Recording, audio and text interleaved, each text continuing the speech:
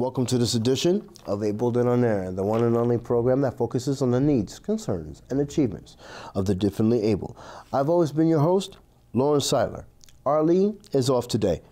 On this special edition, part one of this special edition of Able and On Air, we focus on the Disability Awareness Day, in which we covered it at the State House, which includes Central Vermont.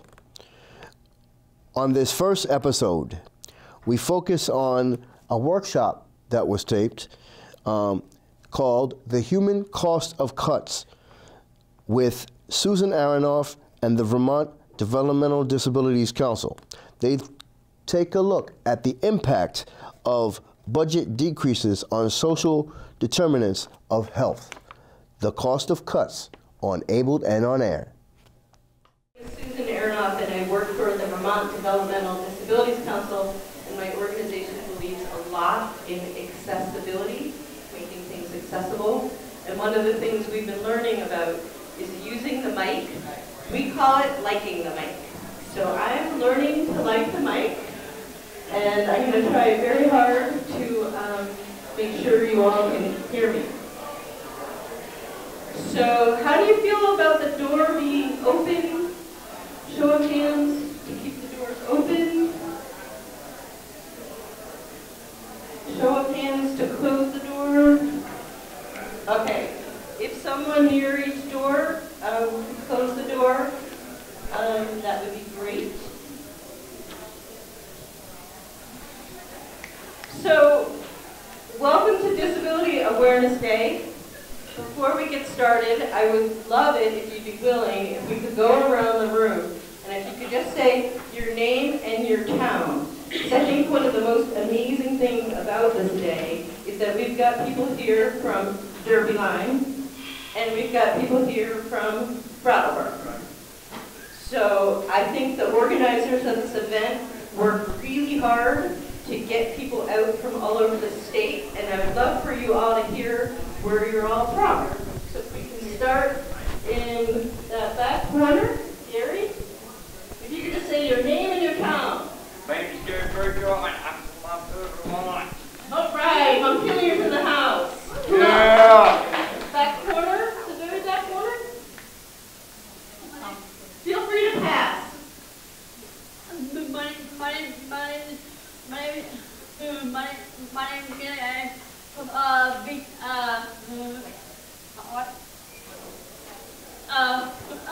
Wilson.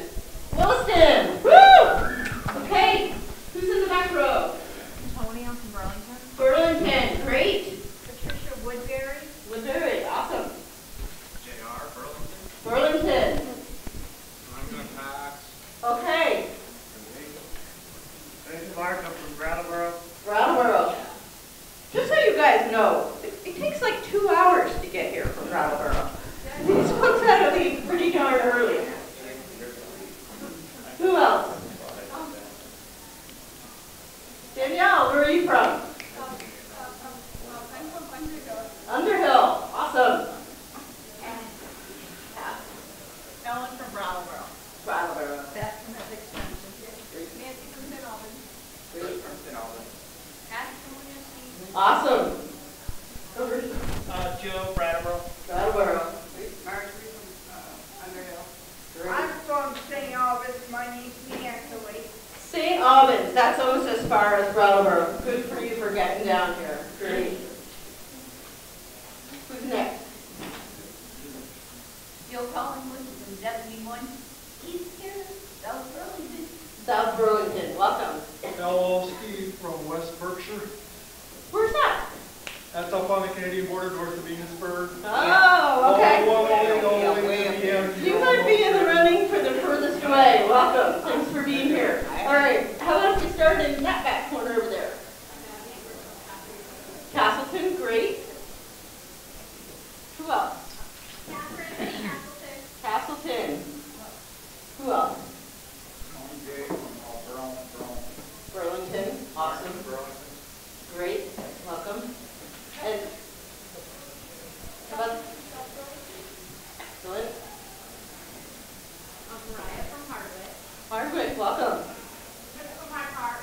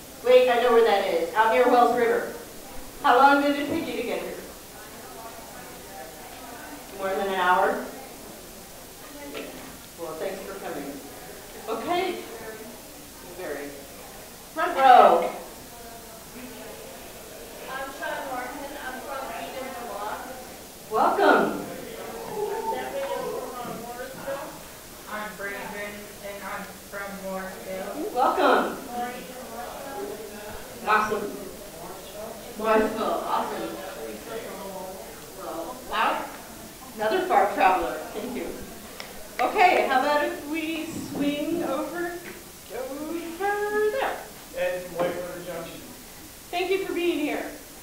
This, great. Paul from Shelby. Wonderful. Sheila from Rygate.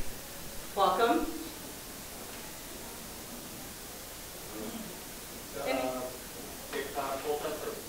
Colchester, thank you. Thomas from Essex Junction. Hey Thomas, good to see you. Nicole from Colchester. Welcome, Nicole. Should we continue with the back wall here in the center section? From Boston. Welcome. White Carolina, also from Boston. Welcome. Julian Burnett from Iowa. Glad you made it. April from Mary. Erin from Calais. Hi. Barry. Welcome. Annabelle from Washington, Vermont.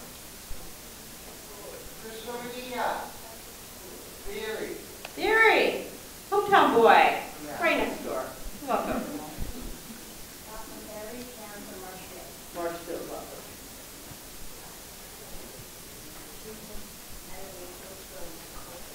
Colchester, welcome. About this middle row here.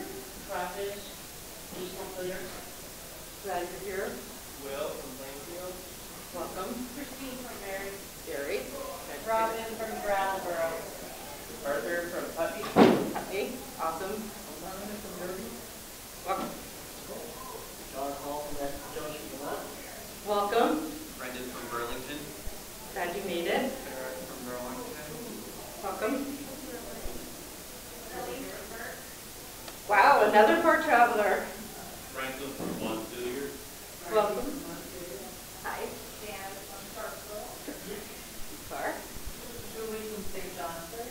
Welcome. St. Johnsbury. Glad you're here. Carrie Darling from Barry, Welcome. Kevin from Burlington, Larry from Montpelier.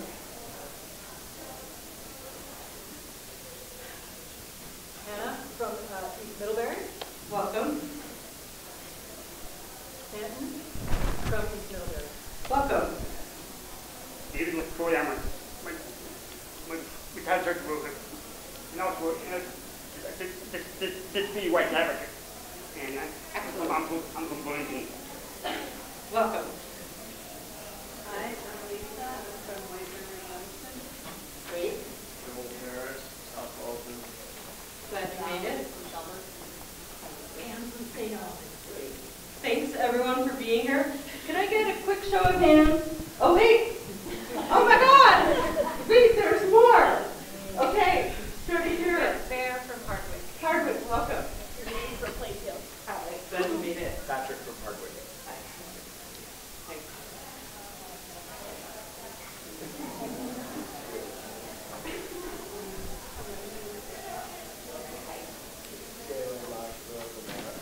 Marshfield? Welcome.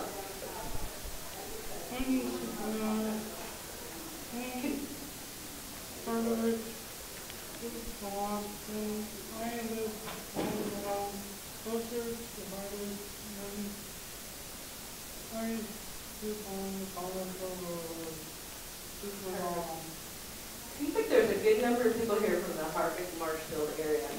Welcome. Can I get a show of hands for folks that this is your first time being in the Vermont State House? First timers? Oh, I got a pretty experienced crew on hand.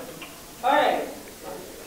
For the first timers, and even for some of you who've been here before, I think one of the most important things that goes on in this building is called the state budget.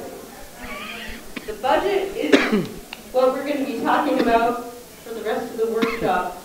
The budget is when the people that we elect, our senators and our representatives, decide how much of the money that they collect from taxes and fees and other things, decide how much of that money they're going to spend on roads and how how much of that money they're going to spend on police and how much of that money they're going to spend on certain services, sometimes called human services or social services.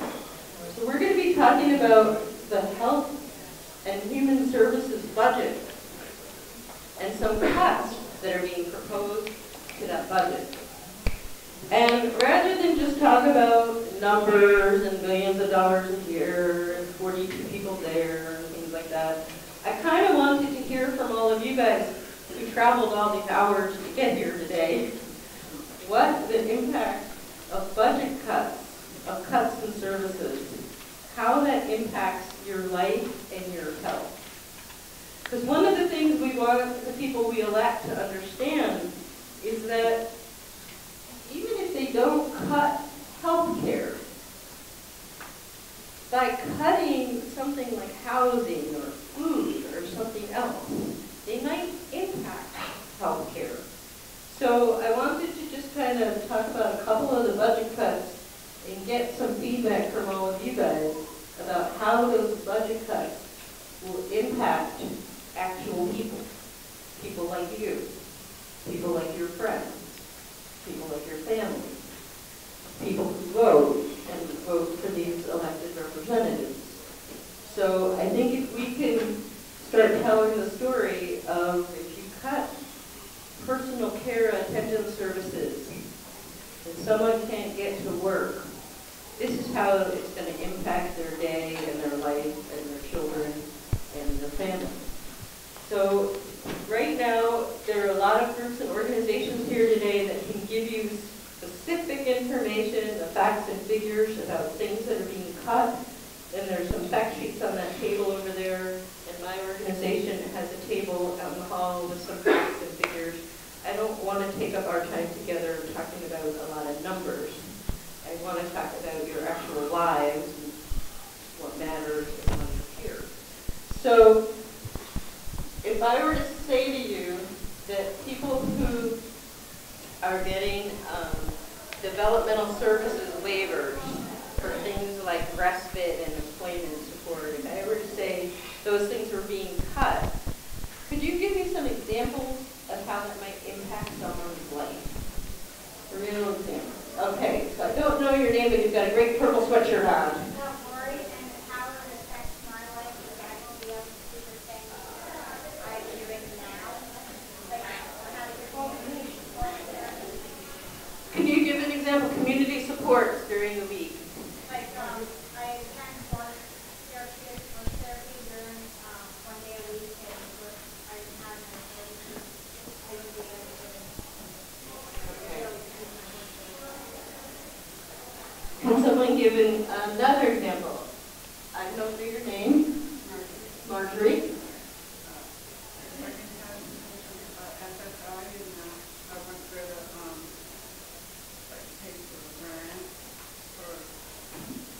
Okay. Marjorie's example, I'm sorry, I didn't give your example first. The first example was that someone who's receiving community support wouldn't be able to get to activities outside of her house without that community support. And those activities include things like therapeutic horseback riding.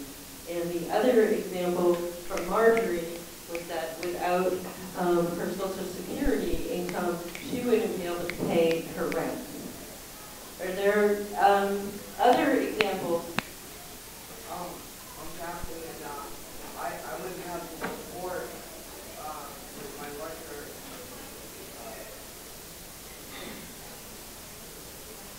CIS, I work with somebody, and without her, I wouldn't have the support. And how would your life My job. for your job? So you need support in order to work. And is it important to you to work? How about Gary?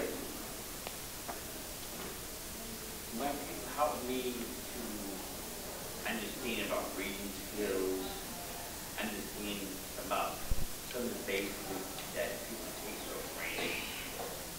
You can't read things, it's very hard for me to understand.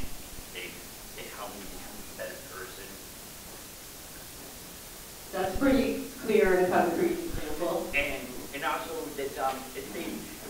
not have so many services, it probably would cost us some fortune what it is right now to keep your health better. Yeah. That's one thing that people have found is that when countries spend more on social services, things like housing, job support, they end up spending less on healthcare. Because when people have good housing and they have good food and they have good schools, they tend to have better health. We as a country, we spend a lot more on healthcare and less on these social supports. Other countries that spend more on social supports end up spending less on healthcare. Because to Gary's point, a lot of these things like working, they can help people maintain their health. The gentleman with his hand up in the front row. My medicine would go up. Your cost of your medicine would go up without the benefits that you receive. That is huge. Thank you for sharing. The gentleman in the second row. Eric. Yeah, I also use SSI. Uh-huh. And without SSI, I wouldn't have the support that I need to get to and from work. So you get assistance with transportation. Transportation is really important, and in a state like Vermont, they call states like Vermont rural states, a lot of land in between the towns. Transportation is a big challenge, and people who live with disabilities in rural states have greater issues with social isolation. It's just harder to get around if you don't have a car, and then you're more socially isolated. Another in the back row. Hi, I'm Julia, and we keep on trying to health benefits and health causes children here are born with a lot of problems when they're born, won't continue getting the health until they're able. Right. In the back corner. I'm Nicole, and for me, I get support through SSDA, which is transportation.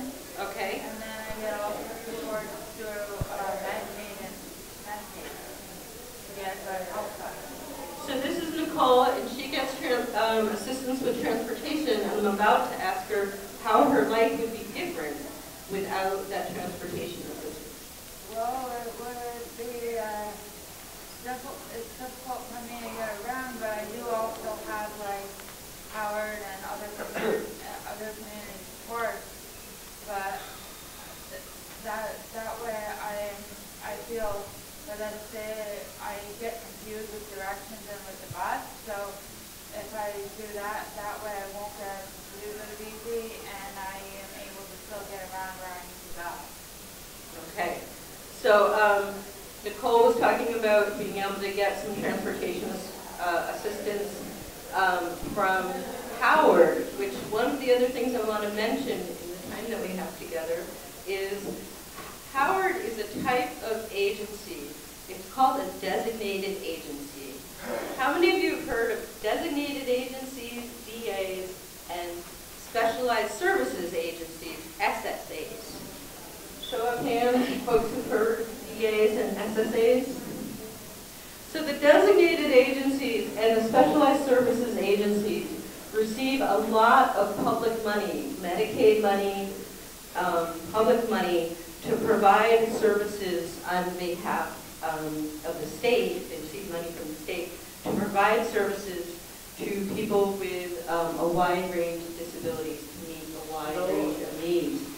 And one of the things that the Developmental Disabilities Council, who I work for, has worked on really hard last year in the budget and this year in the budget is trying to make sure that the people who work for the designated agencies, the people who work for Howard, who work for United Counseling, who work for Washington County Mental Health, that these people who do the work that keep people independent and in the community and happy and healthy and working, it's really important that these people have a living wage, a livable wage.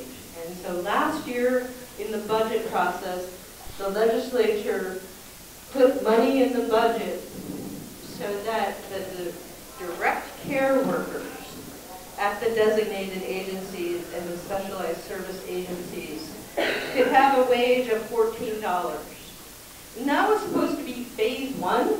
Everyone called it phase 1 because this year was supposed to be phase 2, where there was supposed to be money in the budget so that that minimum wage could go up to 15, but also so that other workers in the designated agencies and the specialized services agencies could get more of a living wage, more equal to what other state employees get paid doing similar work, or what people get paid doing similar work in hospitals or other organizations. Because right now, there's a staff turnover rate of about, I said I wasn't going to talk a lot of numbers, so apologies, of about 25%. That means 1 in 4 workers at a designated agency or specialized services agency has to get replaced each year. And aside from that being very disruptive to the people that they serve, it's also really expensive to the organization. It costs a lot of money. But the reason why they have this high turnover rate is that they cannot pay enough to keep good people on staff long term to do this really important work. So one of the things that we've been talking about with the budget committees and that I hope you guys talk about with your senators and your representatives is the need to implement phase 2 of the wage increases for the designated agencies and the specialized services agencies. We have a lot of fact sheets about technical issues of things like wage compression and those turnover rates, all kinds of information. If you want information to give to your senator or rep, we've got it. If you just want to tell them, I need these services, my friends need these services depend on a well-paid, qualified workforce, stabilize that workforce, that's enough to tell them. So that's a real big issue, and I wanted to make sure, since a couple of you have mentioned workers from designated agencies being the ones who provide you the support, who provide you the services. A lot of you probably got here today with supports and services from the staff from the designated agencies and the specialized support agencies. So those sound like big words, specialized services agencies. You can just call them DAs and SSAs, and everyone in this building will know exactly what you're talking about. Along those same lines, if you take some time today to talk to one of your senators or reps, and I really encourage you to do that, and I'll be around, I can help make introductions, other people will be around, you can help make introductions. If you talk to them, please talk to them about cuts to a lot of the human services programs. There's a cut to a personal attendant services program that will affect 42 people who rely on personal attendant care. And we can get you the facts on that. There are cuts to people who receive developmental services on waivers. Those waivers are going to be cut across the board by about $4 million, 2% cut. That affects real people, real respite hours, real services that people depend on, employment. Really impacts quality of life. So please, it's great you traveled here. If you came all the way here from Derbyline like Mike did, and you folks from Brattleboro and Putney, take advantage of the fact that you're in the building. Seek out a senator or rep. Ask us how and say, please fund those salary increases. Please stabilize those services. Please don't cut services. Please protect our Medicaid.